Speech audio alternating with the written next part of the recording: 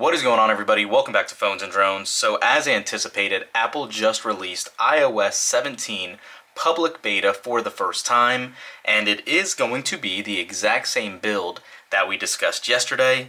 And just to kind of show you guys a couple things, we're going to jump into settings, general, about, and you can see here what we kind of talked about yesterday. What is surprising about this is they re-released beta 3 yesterday with a lower build number than it was prior. This indicates that Apple thought the other build was farther along than this one, but there was something significant that made this build take a step back, but they still felt comfortable enough to release to the general public. Another call out with this build, as you can see now, if you jump into software update, and once this loads up, you know how you can select the developer beta profiles or the public beta. If you jump into public beta and sign up for that instead of developer beta and get a little refresh, you can see it is still up to date. There is no other version to pick. So we'll leave it on developer beta just so we can keep getting that timely. But for the most part now, everything should be coming out within a day or two of the developer betas with the public betas also. So with iOS 17, we're not going to jump in and do a deeper dive of all those features.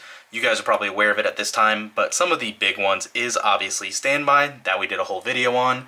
Public users can now take advantage of this as well. You can turn on standby, have it on always on, the night mode, and if you want it to show notifications, this is now available to any user on that. Widgets, obviously, big piece here are that they are now actionable. They don't have to launch the app to utilize a widget feature.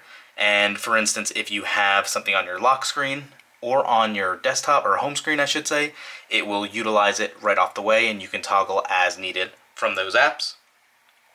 AirDrop now has that new name drop feature, so you can just touch your iPhones together and they will work. You can send your contact card. Same with AirDrop as well, sending items to and from multiple participants. You don't even have to stay connected to the same network. If you lose connection, it will continue to transfer as well for that. Aside from all that as well, you are getting live voicemail that we've looked at before. FaceTime is now going to support video messaging. There's a new mood tracking feature. So yeah, iOS 17 has a lot of new features, a lot that are overhauled and everything as well, so definitely go pick it up if you're looking at picking it up for the public use. You don't have to worry about being a developer anymore. You can now be on the public beta train. So yeah, is it worth it is my question that a lot of people are going to ask as well.